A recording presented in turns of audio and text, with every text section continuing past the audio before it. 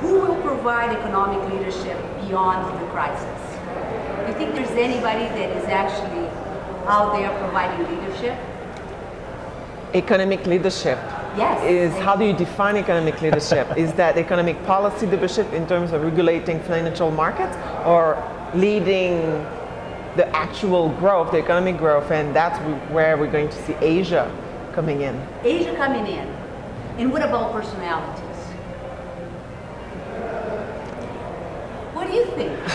Wow, these are big questions. Yeah. Absolutely. Okay, but give me a shot. No, I agree with Chantal that Asia will be, in the short term, will definitely be driving the economic growth, that's for sure. Now, in terms of leadership, in terms of economic policy, the individuals, I think that I'm willing to say that Barack Obama will be one of the people who, I'm hopeful that he will continue to kind of keep the reforms going that need to be done. So I'll put my chips on Barack Obama.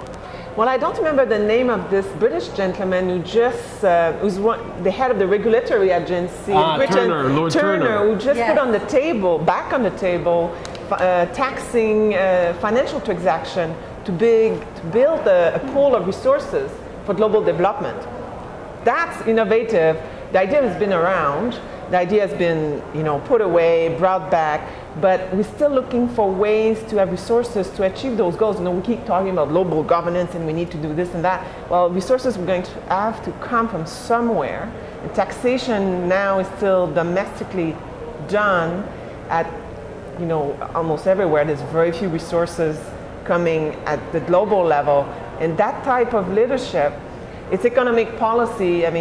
Beyond this is economic thinking big, thinking development, human development, and economic development. I was very surprised. I don't know this guy, but he's not Obama. I love Obama. No, well, he did put the idea out there of the Tobin tax. What about Yes. the BRICS? They just drove a deal for the reform of the international financial institutions. They got the deal in Pittsburgh for the first time. Yeah. Yeah, So but what that's changed not- is going to just be changing Yeah, the Brown, board. well, So you don't think it's much? Because I just got back from Brazil. I just got back from Latin America. And that, for the stories that I'm hearing from that side, is huge. But it's not something that people here are locking in.